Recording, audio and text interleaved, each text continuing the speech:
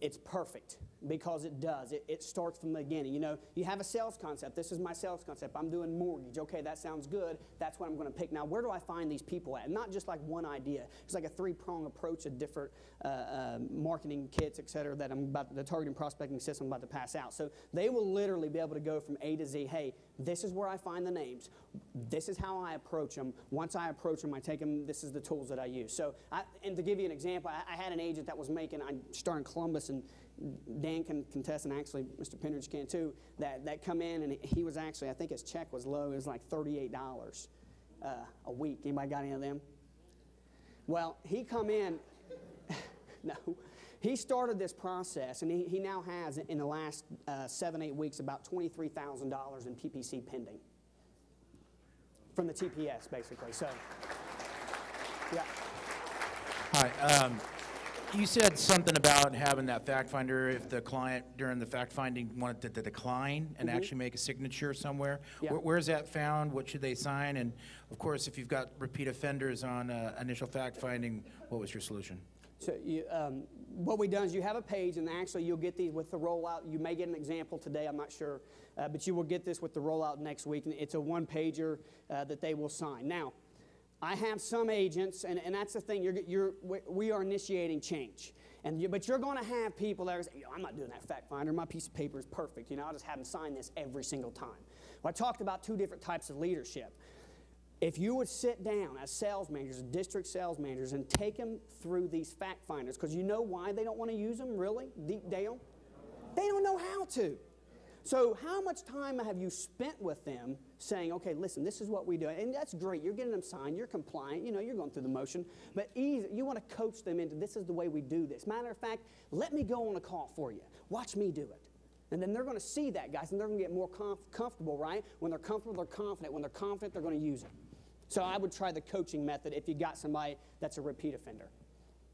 And when we install, you'll get the supply of those. Yeah. Question here. What was the biggest pushback that you got from any of your agents, and how did you specifically deal with it? I tell you what, the biggest one we had was phone sessions.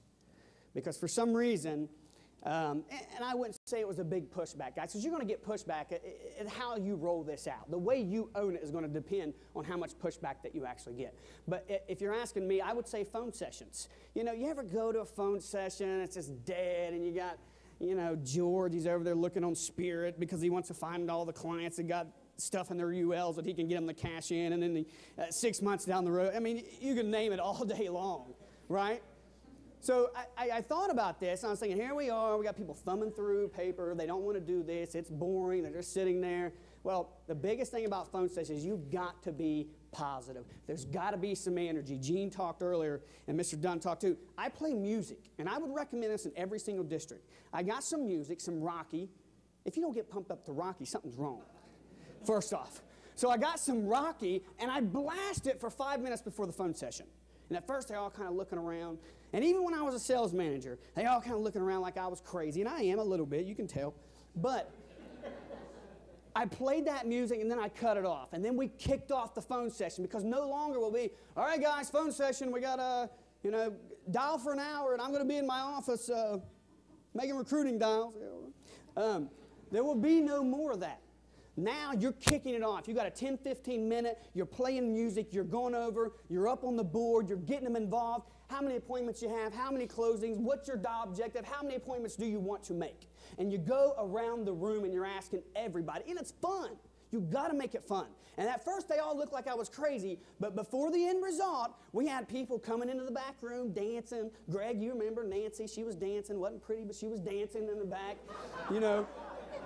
So it was actually fun, and guess what happened? People got out, that energy fed on, and they got on the phones and they were dialing, and we made sure they had list prepared. A list, not a let's go and do term conversions. Let's do the alpha list. That bothers me, but that's what our alpha list call everybody. No, we had lists prepared of individuals we were calling, and we knew what we were going to say, and guess what we went over in the kickoff? What kind of objections you're going to get? What are you going to hear? And then you're getting feedback from your agent, so how do you overcome that? Right? I talked about the agenda. You know what you're doing when you start the appointment. Same thing with Quantum Leap, guys. You got to know where you're going. Your phone session has a start and an end. Has an agenda. That's your agenda. Same thing with the agenda like you're going into a client. The agent's got to know this. They got to know how to react. Okay? That was my biggest pushback. Once we implemented that, they had fun with it. Last question right here. And being honest with yourself, when you went through these changes, what's the biggest thing that you had to, what's the biggest challenge that you had with yourself? The biggest challenge, because I was a sales manager, and I got to be honest, my favorite thing to do was close business. I loved it. That was my thing. I could close business. I was good at it, so I liked doing it. I was confident, right? So as a sales manager, when this rolled out, the biggest issue I had was staying with one agent. Because I was always, before, said, hey, get on every single close that's out there. How many closes you been on this week? That's what I've done. So what I do, I centered my whole world around hopping from car to get on appointments. Stuff cancels, my day's all jacked up. What do? But I got to be honest with you. You want to develop an agent. You really want to develop. Because you know what? We bring them in, they sell their personal market, and they do all this, and you're telling them good job, but yet they never learn how to do the job, and they leave in 6 months. To really affect it, an agent, if you got a day plan with an agent, and you got your 4 appointments, and you have your contingency plans. Rod, how many times did when he was my coach, actually, when I was in Ashland as a sales manager, but how did my contingency plans work out? Is Rod in here? He already gone. No, we had contingency plans set up. So guess what? If this appointment canceled, this is what we're going to do. And I did it all day long, because what happens? You have an agent says, hey, boss, I got 4 appointments, man. They're really going to be good. I got my 16 and 4 for next week. I'll see you Monday. You're with me Monday, right? Yeah. So he comes to you Monday morning and says, God, all 4 appointments canceled. So what do? You jump over and you close business with somebody else, but what do?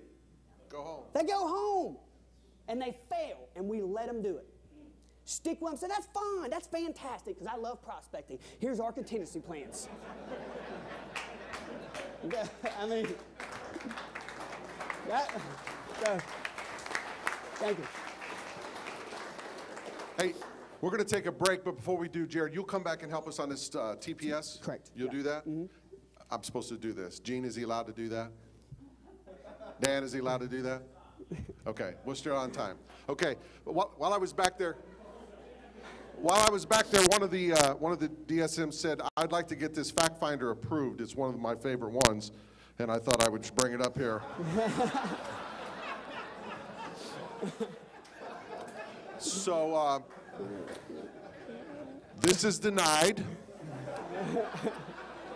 and we're going to take a 10-minute break starting right now. 10-minute break. Awesome. Good? Awesome. Thank you. Yeah. All right, go ahead and flip your thing off.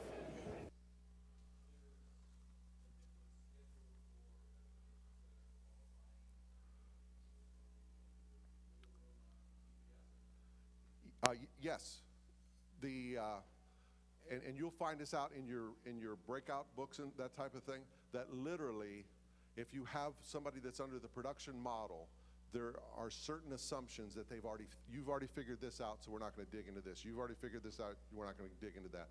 The details of that you'll review in your breakout and in your installation. Okay, Matt, did I say everything right? Okay. Other questions? Well, then what I'd like to do is bring Jared back up, and he's going to get you into the details of the targeted prospecting system. If you would make him welcome one more time.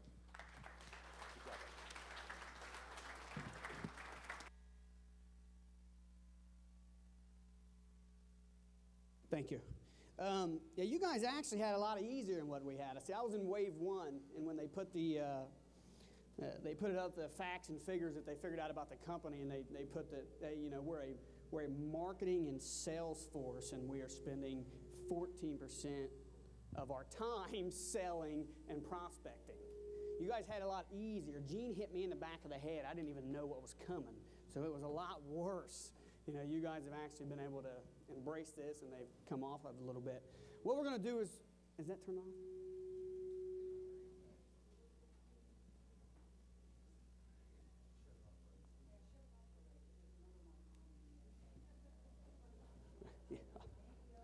Okay, thanks. Okay, so what we're going to do is we're going to go over the benefits of a targeted prospecting system. Now, can you guys hear me okay? Yeah? In the back, can you hear me okay? No?